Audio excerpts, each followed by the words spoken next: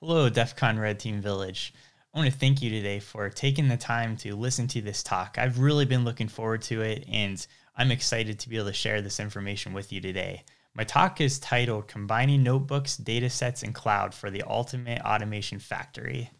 And all through this presentation, I really want to challenge you to think about pushing the boundaries of the art of the possible, trying to change how we do things in our day-to-day lives, the manual processes. How can we be more efficient? How can we operationalize and streamline these activities so that we can be more productive in our lives? And also as a red teamer, as a blue teamer, as a security practitioner, how can we better ourselves in our careers and really elevate ourselves to the next step? I know it's definitely sad that we're not all together in person at DEF CON. I know I had everything booked, ready to go. I was excited, looking forward to. But I will say having this virtual offering is something that's really changed the dynamic of information security and the landscape and the hacking and all of this. It's actually really set a playing field where a lot of people that didn't have the means or methods to attend Vegas or make it to DEF CON or Black Hat, now it kind of sets the bar where having it online, virtual, free, having direct access through Discord, through Slack, through different channels and mechanisms to the industry experts, the people that I've looked up to for years who I've learned from, being able to share the stage with them alongside, it's a pretty awesome time. The other cool thing is now I can sit in Discord. I can be ready for questions and answers as we're doing this talk. So feel free interactively to do this.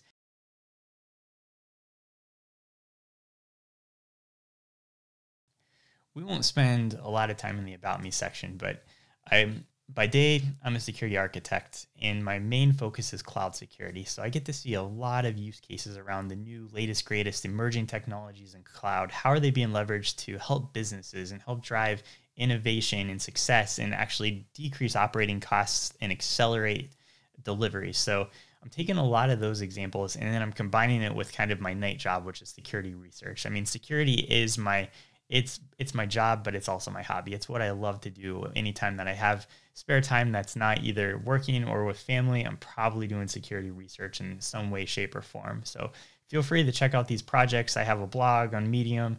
Any code, any examples, any demos, the slides, everything from this presentation will be available in GitHub. So you can start checking that out. If you want to follow along with anything, a lot of the content, the resources, the notebooks that we go through will be available there. So I encourage you, pull it up while I'm talking, do that, check things out, and feel free to ask questions as we go along. But thanks again, and let's jump right in.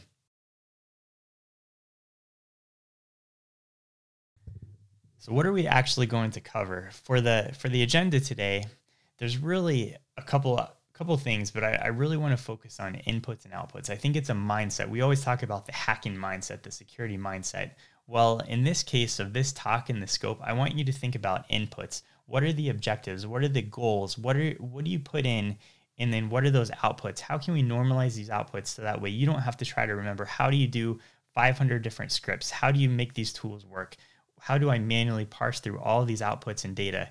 So throughout this, we're going to show kind of modular, repeatable, technology agnostic designs. And then how do you apply this from a cloud-focused technology? And we're going to spend our time in the AWS ecosystem. However, you really could translate this to any of the major cloud providers. And then also, we're going to provide some solutions. So how do you tie this all together so that way you can become more efficient? And I'm hoping that if you watch this talk, you apply these concepts, your key takeaways are, I want you to make yourself better. I want to make the people around you better. And I'm hoping that overall, we can all work together and make the industry better. So this is the story of my life. Thank you, Jason, for sharing these tweets because the timing was perfect. And I started thinking in terms of, and this is in the scope of bug bounty. If you've ever worked on bug bounty, you see these different tweets of, I just made $5,000, or I made a $15,000 bug, or I just made $400. It's kind of, that's how I always feel is, wow, let's just spend a couple hours, let's make a couple $1,000. But that's not the case. And I don't know if this resonates with any of you, but I'm the person that if you were to ever see me tweet, I just made $2,000 on a bug bounty, that's because I just probably put in 100 hours trying to research through reconnaissance, through tooling, through tests and failures and inputs and report writing just to make that. And that's what goes on, I think, often behind the scenes that we overlook. And one of the things is our most valuable commodity is time. My biggest challenge is finding the time to be able to do this, to really get in the weeds, to dig in and try to find these red teaming objectives, to relearn. I'm always relearning things or figuring out or looking up or Googling or stack trade or all of the places where I'm trying to relearn all the things I've learned historically. How can we make it faster? How can we be more efficient? So when I have these 2 or 3 hours in an evening to spend, I can be focused. I can look at my targets. I know exactly what I want to do. I don't have to spend hours doing the reconnaissance research, trying to just make selections on what my targets are, because that takes up all my time. And then the time to value is really zero and net none.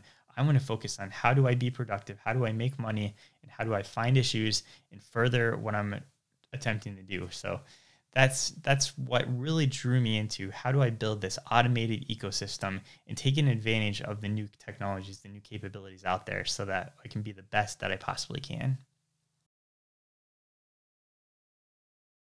So now let's jump into the architecture of the underlying design of the entire automated ecosystem that we're going to build and talk about through the remainder of this presentation.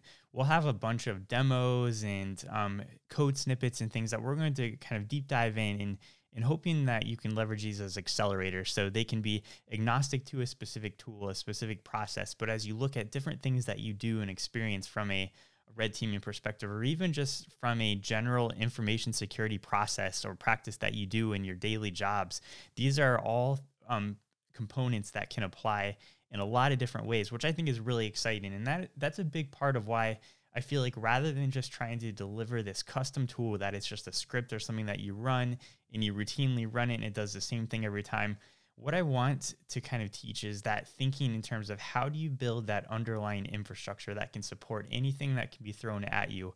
How can you better yourself and understand, rather than you kind of move up from knowing just how to run a tool to actually understanding what's going on behind the scenes? How do I piece this together and how do I make it my own? So I have this system that can be potentially better than others or bring you to the best in the industry or just solve challenges that you have on a day-to-day basis.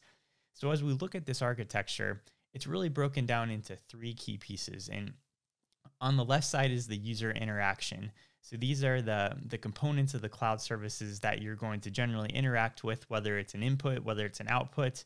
But in the design that I have that we're going to walk through, it's going to leverage these 4 pieces. And we're going to, as we go further, I'm going to give you a quick overview of every one of these components just to explain what it does, where it's used for, and in the back of your mind, continue to think, how can I reuse this for X function or what I'm trying to do or my daily job? And how can I convert my manual efforts that I do on a day-to-day basis? How can I save time, be more efficient, and automate this so that way I can make my life better? I can automate, basically you can automate yourself, and then you can focus more on the latest, greatest technology emerging, push your program forward, mature in everything you're doing, and just continue to build and build on top. So we're not relearning, we're not doing the same manual tasks over and over. And this ecosystem will really elevate that so that way you can do and you can build, and it's modular and it's really an ecosystem of a lot of microservices in doing that. The middle layer is your processing and computation. So you have your user interaction that will pass everything over to your processing and computation. And this is a pretty big arsenal of different tools. So you have whether it's big data type query analytics services. It could be eventually, we're not going to show any of these today, but if you get into machine learning or image recognition and thinking in terms of future opportunities of, like, you have screenshots of web pages, maybe you want to process a bunch of images of those really quickly, this would be your processing and computation layer. And then the last layer I think is pretty key, and it's really important to get this in the mindset as you kind of consider future opportunities, is that data storage layer. You look at today, a lot of the processes, you may have, like, if you're doing reconnaissance, you might run 5 or 6 different tools. In those inputs, you're going to submit, maybe it's a domain, maybe it's an ASN, maybe it could be a CIDR range, it could be various things. You input that. Generally, the outputs of your various tools and scripts, they're going to be slightly different. And that's where that source data bucket comes into play. So I anticipate, let's pull in 100 tools eventually together. Let's all put that data, source data, into that source data bucket that's just various formats and everything. And then what we want to do is we want to think in terms of, how do we normalize this? What's the actual objective of this? Because in a lot of cases, I mean, and we're going to look from kind of a red team bug bounty perspective, but think broader as you think about your actual job, whether you're doing risk management, whether you're doing third-party analysis, whether you are a security engineer, architect, any role in this, think about how this can apply. But we look at our inputs and outputs. So a lot of our tools, they're either going to output things such as URLs. It might be parameters for a different web page. You could have the ASN numbers for network ranges. You could have CIDR ranges. You could have domain names. You could have subdomains. You could have company names. You could have certificate assignments, different inputs and outputs. So those are all of your various outputs that you're generally going to have across your tools. We need to make these common between that so we can further process this and make this data useful, because I know one of the areas that I struggle with the most is parsing through this data of every tool, and it just takes so much time. And that's something that we could, if you do it one time for a tool where you normalize the data, you never have to do it again. And the cooler part about this is we only need one person in the industry to do it for per tool, or start to kind of standardize and build in. And that's where on my GitHub, you'll see Project Straylight. And my goal is really to just have this running open network of here's accelerators we can do. Here's code snippets that have helped me along the way. And it's maybe not so much a technology or tool that you install, but it's just a bunch of ideas and things that have helped me in my career that over the past 10 to 12 years that I've either had to relearn or do. I'm trying to aggregate it all into this ecosystem and this architecture that we see of how can I do what I've spent so many hours doing redundantly, manually, and how can I make it better so that way the newer generation, the next people that are going to be experts, leaders in this, can just build on top of what we already have. So we're not continuing the rebuild, and we can advance further and further, and we can win in this industry. So that's a lot of the intent there. So as we look at the data storage layers, you basically go from your raw data, which could be the output of any tool. You get to more of a normalized version. And then you also get into your presentation layer. And that's when it's your reporting, it's your analysis, it's your metrics, it's the outputs that you want to show for the delivery of your work. And this could speak to any level depending on how you present it. So you could do an aggregate of here's all the attacks that we've had over the course of X days, summarized into charts, graphs, and that might be at more of a CISO level. You could have indicators of compromise or different signatures or different levels, which you would feed into an engineering team. That could be part of your presentation, but it's how do you normalize and how do you show this in kind of a formatted way, so that way if you have to do monthly vulnerability reports or metrics or showing analysis of how you've further progressed or analyzed websites or targets, and you want to compare what you've done, what you haven't done, that's where that presentation layer comes in. So we're going to jump in, and I think we're going to let's do a demo, and let's kind of I'll show from end to end kind of one area where we can go across this of how this ecosystem works. And then after that, we'll dive in further. I'm going to show you the accelerators, the pieces, the components, and keep in mind that all of this is also available in GitHub. You can access it as we go along. You can check it out. Feel free to use it. Create issues in the GitHub. If you find any things, reach out to me with questions, but I really just want to continue to build and teach you how you can kind of think in terms of building your own automated ecosystem. As you're watching this too, you're probably thinking, why cloud? I have a really nice home lab. Do I really need it? There's three key areas beyond just the amount of what we just walked through in that architecture that you have available to you. But it's pretty exciting when you think about what cloud can mean to you. And if you hear, the businesses, industries, everybody is adopting it. That's nothing new. It's not anything new there. But I think there's three key parts of cloud that are really exciting as just an individual researcher, where you don't need millions of dollars or tens of thousands of dollars of funding behind you to actually make progress. The first part is the democratized accessibility of data sets. There's some pretty massive and interesting data sets out there. The problem is that on our home labs, our home computers, our home servers, a lot of those don't have either the horsepower to accomplish what we need. We need more memory, more CPU, or it's not close enough to the data where we can't download petabytes of data or terabytes of data in a meaningful way to keep up and be able to analyze and do. And that's where you kind of run into issues of data gravity, and you need to build your compute actually closer to the data stores, the data repositories, because it's expensive to move those. So how can we proceed with that?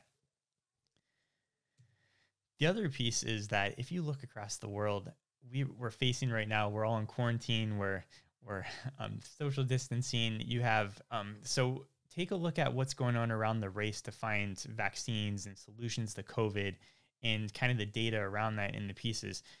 The world is coming around cloud and the latest, greatest computational technologies to solve the world's biggest problems that impact everybody globally. So what if we can take those pieces that the top scientists in the world, the top in their industries are taking to solve the world's most challenging problems? I'm sure we can apply that to our daily bug bounty targets or our daily security processes that we need to improve. But in the same way, we don't have to spend tens of thousands of dollars for this. The other neat thing about it is it's financially viable. We can now stand up servers that have 128 megabytes or gigabytes of memory. You can do unlimited storage. And the nice thing is you don't have to pay thousands of dollars to buy this from a capital standpoint. It's all operating expense. So as you look at it, if you need to run something that's extremely memory intensive and it's just one operation or a loop, you literally could stand up a massive server for just a couple minutes, and it might cost you $10, $20 for maybe 5 or 10 minutes of processing.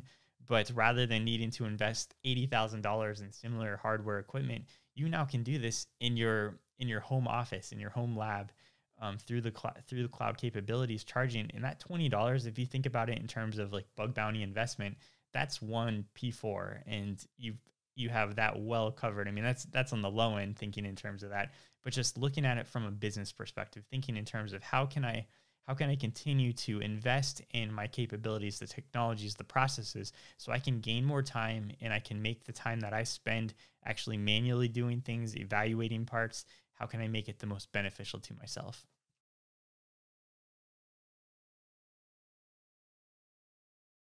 So now let's take a look at the various tooling that we can use. We've looked at the architecture diagram. I'd like to just give a quick overview of the different components, especially if you're not familiar with the AWS services that are listed on here, kind of what they do, why they're important, and how they can apply to you.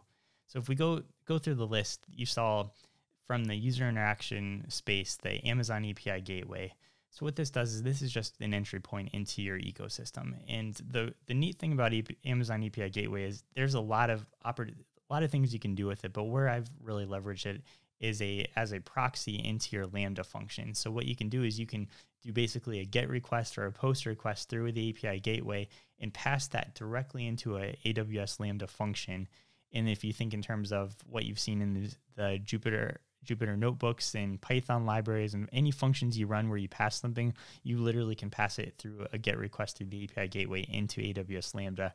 So I kind of view that as top tier level of services where you've really normalized your content. You have exception handling. You know that you're ready to completely automate this. Let's promote it into a Lambda function, pull it out of your Jupyter notebook, and then let's put it behind an API gateway so you can really kick it off and call it ad hoc as you need and really start your ecosystem of automation around there.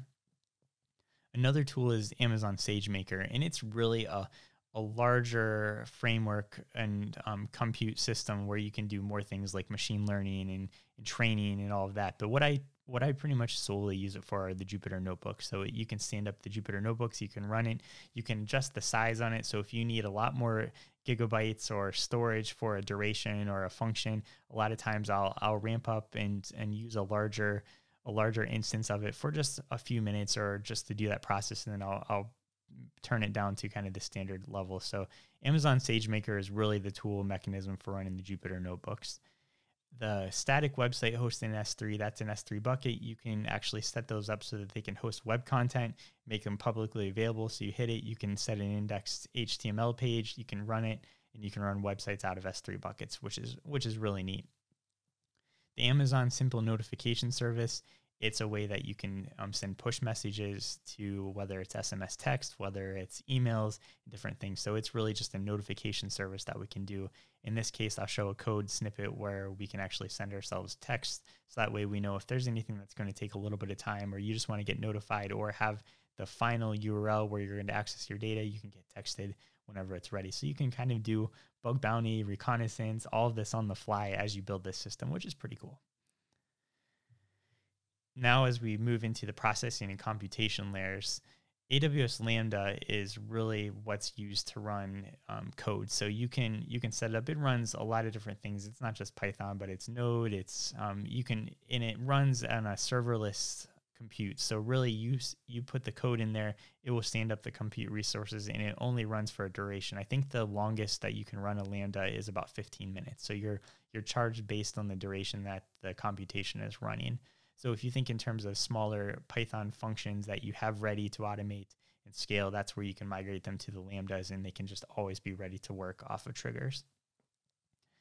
The Amazon Elastic Block Storage, a lot of times S3 there's a little bit of a caveat where S3 you get charged on get requests and put requests and writes, whereas EBS storage you pay for how much storage that you have assigned and allocated. So depending if I think I'm going to do millions of reads or writes, sometimes I'll do a lot of my testing against Elastic Block Storage, and then once I have something that I know is ready to go, robust, and I want to leverage it in the greater ecosystem, I'll move it over to our data storage tiers, whether in the refined or the raw data levels, to do more normalized and automated operations against. AWS Glue is a way that you can set up and you can crawl data sets. So Athena is, you picture that is like you write your SQL queries in your query language, and it will run it and distribute it against data sets. It can run against CSV files. It can run against relational data stores, unstructured data, and all those. So it's really powerful. And if you haven't ever dug into AWS Athena, I highly recommend it. There's a lot of power in it, and you can literally just sit there and use the console interface and pretty much ad hoc write queries against big data sets if you decide to as well. And then Glue is, I started talking, it's what indexes a lot of those data points around it. So you can create Glue indexes so you don't have to query the entire data set every single time, and you can do those. AWS step functions, you won't see anything in the demos today leveraging this, but this is kind of a future capability where I want to leverage, where you can actually, it's like setting up workflows and processes, and you need X to happen, and then once X completes, send the output to this one and do. Right now, I'm just leveraging things off of triggers and alarms and Lambda files, but you can really start to use AWS step functions as orchestration as a central core piece. So something I'm going to dig into more in the future. AWS Secrets Manager is a place that, so you can move all of your secrets, your API keys out of your code, put them in Secrets Manager. It's a quick call out. You can load them, you can store them, and you can kind of store other parameters in there as you need as well. Pull them back into your code so they don't sit as code, but you can use them as variables on the fly. So highly recommend digging in there. There's some accelerators that you'll see that talk to those. And then on the right side are just all the S3 buckets, and you can create multiple S3 buckets and have the different stores, and it's just long-term data storage for you. So let's jump in with a demo. This demo is going to show how we can query Rapid7's Project Sonar, which is essentially, it's the forward DNS of the entire internet, and it's sitting in a data set within S3. So rather than try to copy that entire data set down into our own system, we're going to leverage a Jupyter notebook, and we're going to actually run a distributed query against that external data set that's on hosted in not our own S3 bucket, but the public data sets bucket. And we're going to get the results back, and we're going to process it, and we're going to do it in just a matter of, it's probably going to take a couple minutes as we talk through the code, but this is literally, I think generally the queries around the forward DNS for a domain wildcard is about 26 seconds. So let's walk through this. So on the screen here, you can see my Jupyter notebook, and what we'll do is we'll walk through this too, because I want you to think in terms of how can I reuse these components? How is this applicable well beyond just this Sonar use case? So let's go ahead and start. We're going to go ahead and run this first section of code here. And this is what I talked about earlier too, which is nice, is that if you're not an expert at code, you run it, you can break it down into cells, and you can run each cell. So we're going to run this first cell. And what we just did was, you can see this execution ID here. What we did is we set our domain to Microsoft.com. So we're actually querying all the wildcards of the Microsoft domain for DNS space. And keep in mind, we are not touching any of Microsoft systems. This is purely utilizing the forward DNS data set, and we're getting the results from there. And then what we've done is we've set some of our variables around our bucket of where we want to store the results, what database we want to query against in Athena, which we've had some, the setup information is all contained within the GitHub as well, so you can set that up. And then the table we want to query against. What we do next is we set up our query. So what this is doing is basically just saying where select everything from wildcard Microsoft.com, And then we select the latest date of the data sets, so that way we don't historically go through every single one iteration that we have. It issues the Athena query. It takes about 26 seconds to run. We have the Athena query ID here. So in this next component, I will actually jump back up. This run command that I'm highlighting, this is actually a way that you can call other notebooks, which is kind of neat. So as you think about in terms of you call functions within programming code, this will actually run and load an entire notebook. So what I've done is I try to take anything that's not tool specific and I put it in kind of a common notebook that you can set a lot of different things to run. So what this is actually doing is the query Athena function is running out of that other notebook, because I've set it up well enough that you can pass in the results bucket. You just send it the query in the Athena database and it will kick it off. So it doesn't matter what tool specific or anything, it will just run a query that you tell it to run, which is why I moved it into that kind of standardized function area. So what we're going to do is we're going to run this next one, and this is going to pull the results back. So you can see that it's already succeeded. If we were to run this immediately, it would just go in a loop and it would circle every 5 seconds and check for the results back. But it's pulled back 18,695 different rows, and you can see the types of information we've just pulled back. So think you have 18,695, basically 4 DNS entries from Microsoft.com in under 26 seconds with the IP addresses, the C names, A records, MX records, all of those. And then with that, we're going to do this next thing this is actually going to leverage the MaxMind database, and we're going to start figuring out querying for the IP addresses and getting all that information back. So let's go ahead and run this. And what this will do is it creates a data frame which leverages pandas. So pandas is a library within Python that you can run, and I completely recommend it. It is one of the best things that I've ever found in terms of doing metrics and analysis and automation. But you can see it just processed 18,695 rows in just a few seconds, and now we have the latitudes, longitudes, countries, and localities all merged to all 18,000 entries. So what we're going to do now is if you say, hey, I just did all this work, I don't want a chance losing it, even though theoretically you could redo this over about 30 seconds. But if you want, you can use this command and you can save your data frame off to Excel, so you can save it locally. So if you run this, it'll just print and store those 18,000 records into an Excel spreadsheet, which you can reload later on, which is pretty handy to use. And if you want to save your artifacts and data points, you can always do that. So what we'll do now is we're going to run this next command, and what this does is it just aggregates, and you can see how fast that was. It was almost instantaneous when I pressed the button, and it just grouped up all of the different latitudes and longitudes so that we can get ready to plot them on a heat map. And so we know 525 have this latitude, longitude, and it did all of that work.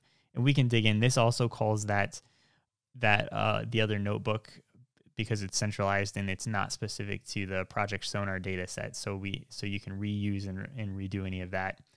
I am going to jump back up though. I think this is something that's pretty neat. And if you think about in terms of how can I reuse some of this get location function that I have behind the scenes that just pulled in and merged all this together. What I did, if you're looking, I passed the entire data frame as a part of the function there. And I passed the value column, which is the IP address column. So if you think about reusability, all I literally did was I just took, if you have an Excel spreadsheet of IP addresses or a CSV or anything like that, you load it into a data frame, you can pass that entire data frame. It doesn't matter what the rest of it looks like. You pass the data frame name and the column that the IP addresses are in, or it will, obviously it'll fail on if it's not an IP address as it goes through those because they're C names. And you do that and you can process it. So anything you have, that's completely reusable. And that's just a few lines of code. It's in GitHub. You can pull it. And I think in terms of just from a cyber operations, a SOC perspective, you could really get a lot of value out of some of that information. You could look at attackers, web denials, web traffic, who's hitting your web application firewalls, and you can do heat maps and different things from an attacker perspective, which is pretty cool. So let's go on down. We have that information, and then we want to now, let's do this. So this is just a couple lines of code, but it's really cool. So this uses the Google Maps API, and you can see how fast that was. It just plotted the information we have up here for the latitudes and longitudes and created a interactive heat map. So we can actually zoom in on, and we can see what's going on. And this kind of shows the concentrations of Microsoft's forward DNS space across the globe. So you can look, and as we zoom in, you can see the different regions they're included in. And so if we were just to even, let's tackle, this is a big area here. You can zoom in, and even though it shows Seattle space, you can go and see that it's not all just in Seattle, but they have a few offices. It looks like in Redmond, there's some Seattle and above. So pretty cool that it's all interactive and you can do that. And the other neat thing is just thinking, well, I want to show this to management. How do I show my managers, my leadership about this?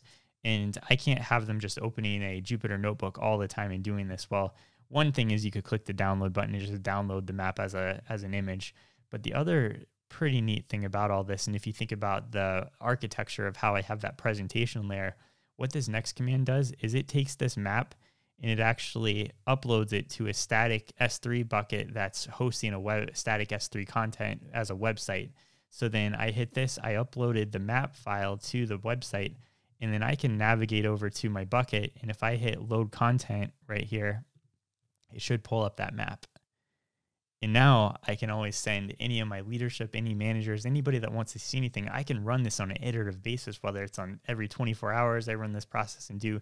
And if you think in terms of like visually what you want your attack surface to look like for your company, run this against your company every time. Have this dashboard always going, and then you could even trigger on anomalies. You could do different things. And it's just pretty neat to always see here's our coverage from an internet presence that we have there. So I think there's a lot of value, a lot of opportunity to do in there. And just the fact that you can literally load it and save the interactive mapping part of it to an HTML file, and then have people actually go up, browse to it, navigate it. That's pretty exciting.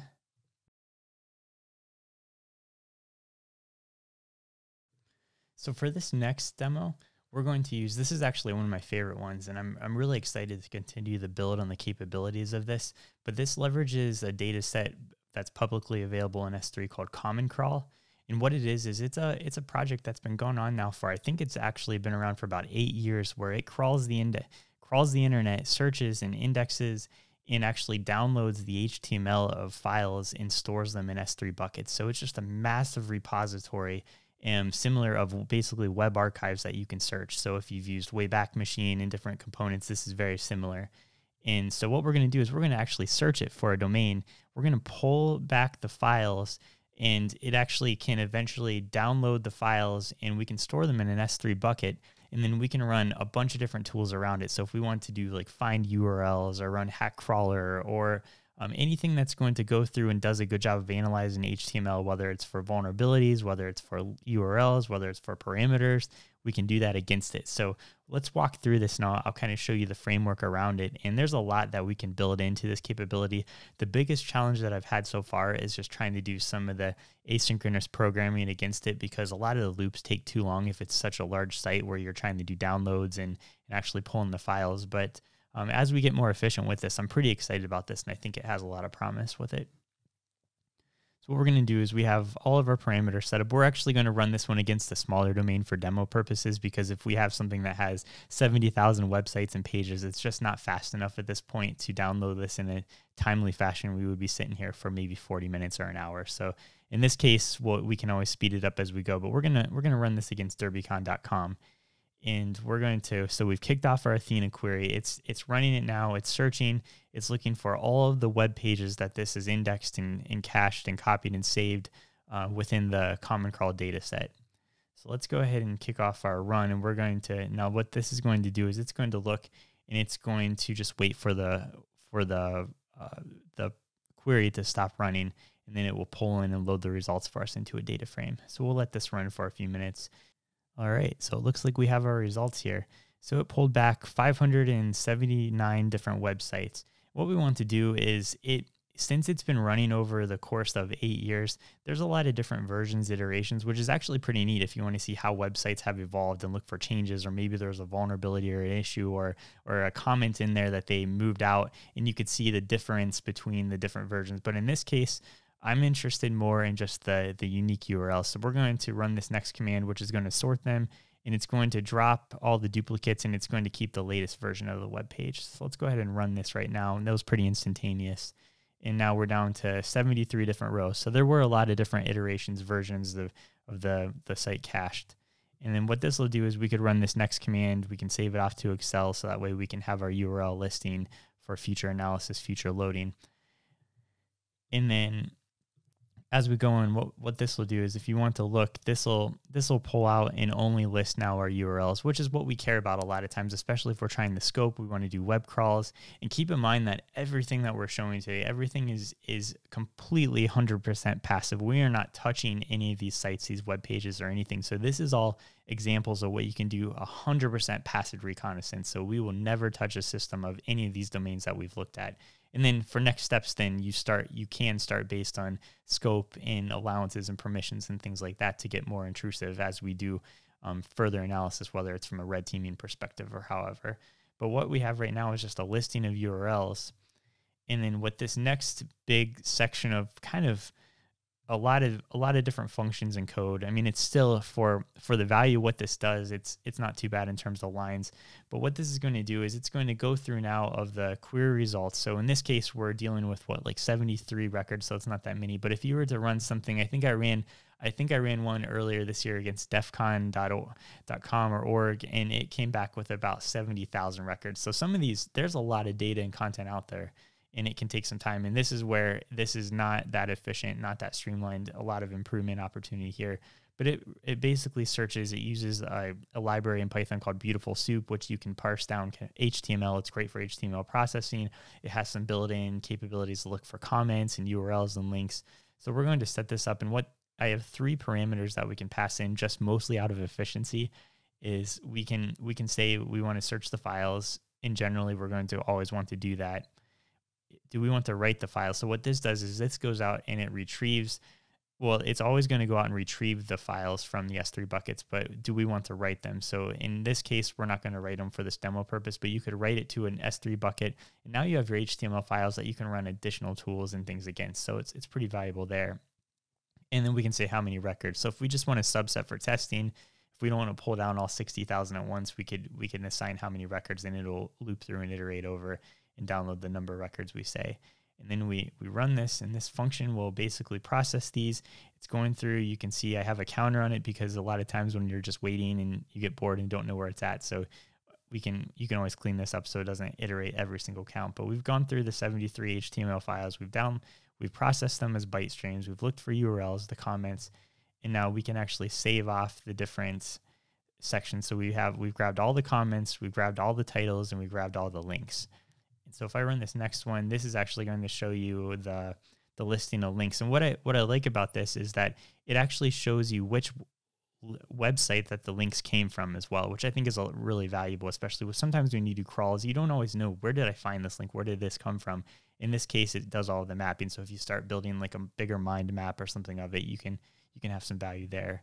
And if we wanted to look at something instead, let's say we wanted to look at the comments across it, we can do that, and then we can just print it out. So this will just print out the first 10 comments we have. Let's just see what this looks like. And then there's your list of comments that are within the HTML. So as you get this, you can start then further looking through there of, are there any secrets? Are there passwords? You can do regex. You can do different things in there. So it's pretty neat.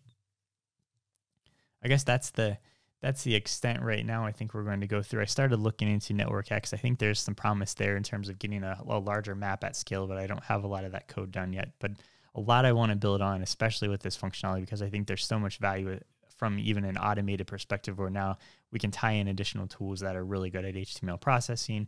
We can start to grab JavaScript libraries, codes, external references, and all that, and you can really start building a pretty big map of your target surface.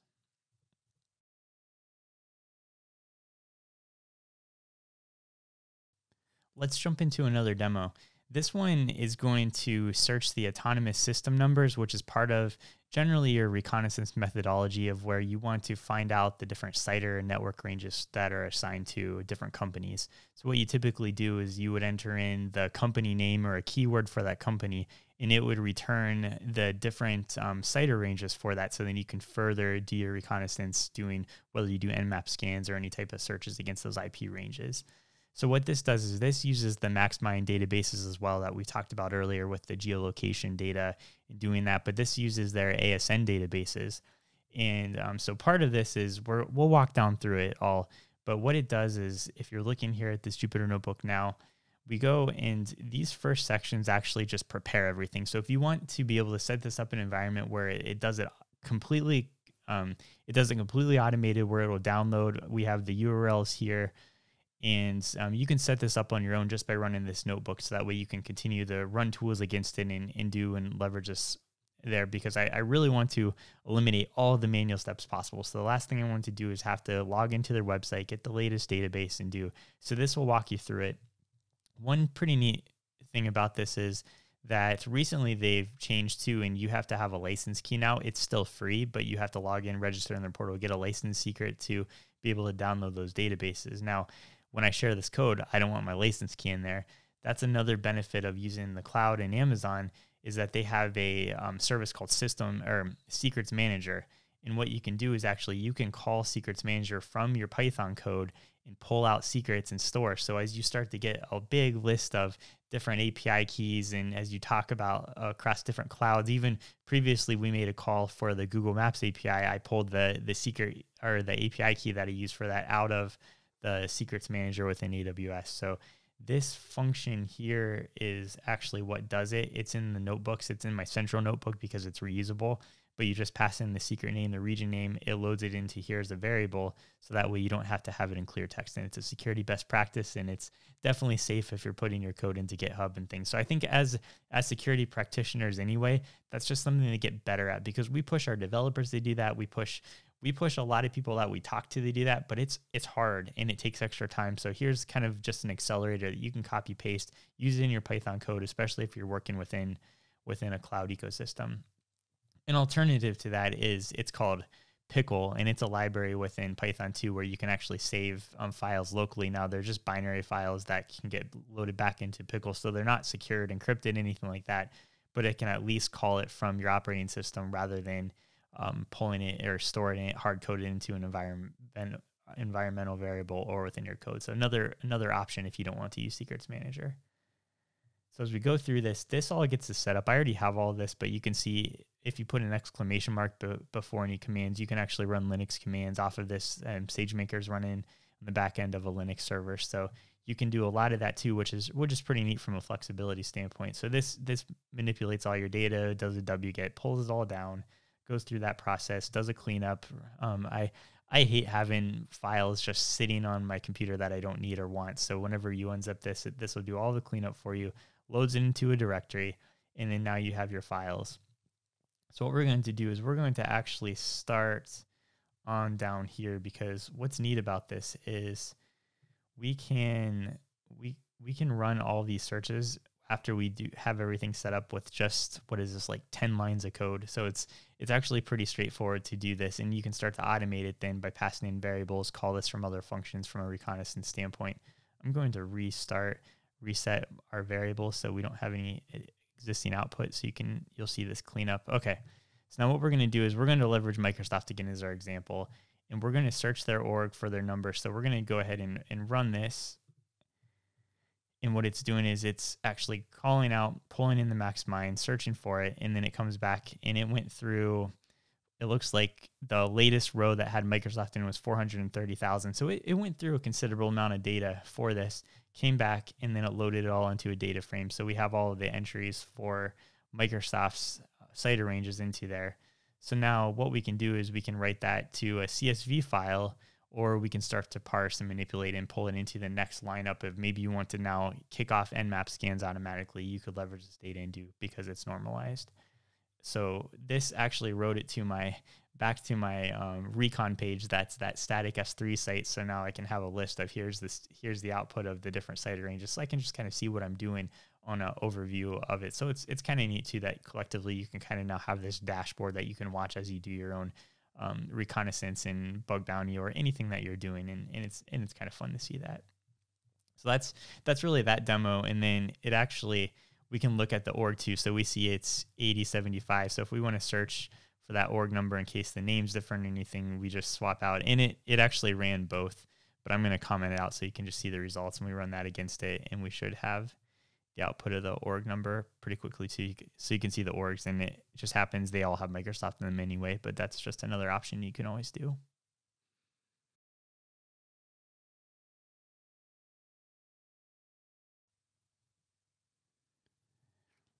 All right, so let's take a look at two more quick demos. And one of these, and you'll pretty much hear from me over and over, especially if you worked with me, of how much that I don't like to do manual effort in spreadsheets or CSV files. And from a metrics perspective, how can I completely automate it? And the whole basis of this talk is around automating those manual, mundane things that just take time away, that we should always have almost in real time, or at least near real time metrics and data points that we can have. So I hate using Excel spreadsheets and building graphs and charts off of those. Now, I'm fine with updating them and keeping them as kind of how do you maintain different components. But one of the neat things about Pandas is literally you can import Excel spreadsheets with literally one single command. And so when you can do that, it's so easy to do. I figured, of course, we have to be thinking about security awareness. Security awareness should always be in the back of our minds. So when we're working with coworkers ourselves, so what I did was I took the step and I said, yeah, absolutely, we need a mask for that. So as we're working in quarantine, when we're on our Zoom calls with our peers, I created these masks that you can pick up. Definitely support, pay the AWS bills for this, but remind your coworkers on your Zoom calls that they need to modernize, they need to codify, and they need to automate. So I recommend pop these on, show that, rock these out as you're in your Zoom calls, and just remind people that we need to move faster, we need to be more efficient, we need to automate, codify, and move forward. So as we go into this, let's check this out. So we're going to do this one. This is BSIM. So it's called Building Security and Maturity Model. It's one of the methodologies around application security. So if you're building an application security program, trying to measure how you're doing, this is one of the models that you can leverage and do. So all this does is really it imports it. And this is what I've used to measure programs against over the years. And I really like it. I'm a big advocate, big fan of BSIM. So what we can do is we can actually load this spreadsheet within just a moment. And this is just a spreadsheet too. So even though we've shown massive data sets of terabytes and gigabytes of data that we've been processing, you can use this for just like single megabyte spreadsheets as well and still automate and do. So this loads it in. We can see, and this is kind of from a metrics scorecard dashboard standpoint, and it's also in GitHub. So we can check this out outside of this presentation as well. And then let's say we want to keep dashboards just for our management, our leadership of the scores. You literally can just run this command as you have your team members update spreadsheets as you complete a project or a program. And then you can have your spider charts that show kind of where you're at in the maturity loop, where you want to be, where you're at. And these are kind of interactive. You can overlay these, and they measure based on how BSIM actually measures of how high you are in the quadrants. So just one cool example that's pretty lightweight. Here's your output chart of, you can see where you're currently at, where your target is, and how you're progressing. So you can kind of build on this and think about all the different metrics spreadsheets you have. That's literally one line of code that you can pull in an Excel spreadsheet into a Pandas data frame and manipulate. And then you never have to do this again. I mean, that took 2 seconds to run the latest, greatest metrics around an application security program measurement. Here's another example just with a CSV of the CVE library. So it's a data set where you can go actually to MITRE's website. You can download the historical all in a CSV format, all of them. So I've already kind of taken the approach of that. We can download the file, and we can actually just import it into a data frame. So these few lines of code here will walk through, and it loads up 176,000 different lines of CVEs, and it has the data points around. So if you ever want to do analytics around those, trying to look at group by how many were issued per year, you can get this. You can run it pretty quickly. So over the past 20 years, you can see how the counts have increased over time.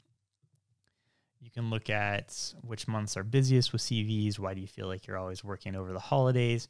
You can kind of use this to compare and forecast where you're going to most likely have more patch management resourcing needed and different things. So kind of cool insights that you can share and kind of make it actually as like data-driven background and back you up on why certain things are happening. And I think as we go and build programs in security, we should always think in terms of data-driven mindset.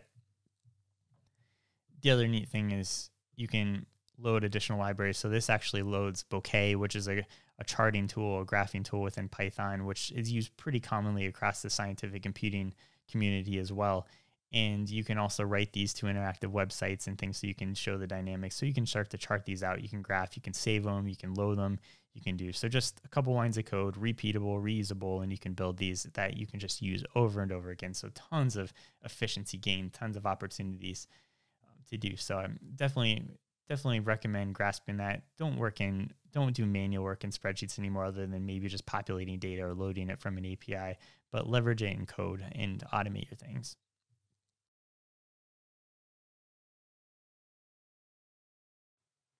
As we wrap up this presentation, I forgot to mention that as you build this automation, you have services running. It's really easy with the cloud to build your SNS notifications. So these are simple notification services, and you can text yourself, give yourself reminders, let you know where the progress is in any of the processes that you're running. So definitely a handy snippet of code to really leverage and utilize to your advantage. The other part that I wanted to mention is we've looked a lot about kind of red teaming techniques and passive reconnaissance in doing this. But what I want you to think about is if you're in an information security program right now working, look at this from a holistic standpoint of how can you help out the other InfoSec domains that you work side by side along, whether you're in vulnerability risk management, whether you're in third party, whether you're in a cyber fusion center, you're doing security engineering or architecture. Think about those outputs and inputs and how can you better take the data that you're generating within your department and how can you normalize it and pass it on to make maybe the risk management team help them make better decisions, have better normalized data that they can process and do. So think about those gaps. And I think that's somewhere that you can really accelerate in your career. And it's a gap that we have of where we're really good at building out and maturing individual silos within information security. But if you can start to show from a career perspective how you can branch and understand kind of what are the value statements, what are the objectives of these different departments within your program, that's where I think you can really accelerate in time in places that you can really, I guess, just build and extensify your career. So I encourage you to take these principles, these platforms, these topics that we've talked about and start applying them to your daily jobs. And I think you'll see some great success. And again, I really appreciate the time today. I hope that you've taken something away out of this. Definitely jump into the GitHub. I'm going to be continuing to build out blog posts and code snippets and accelerators in there. So in the weeks and months, definitely push me, help drive me to keep that populated. But I encourage you to definitely reach out if you have any questions as you go. But I appreciate your time and enjoy the rest of the DEF CON and the Red Team Village. And thanks again and have a great day.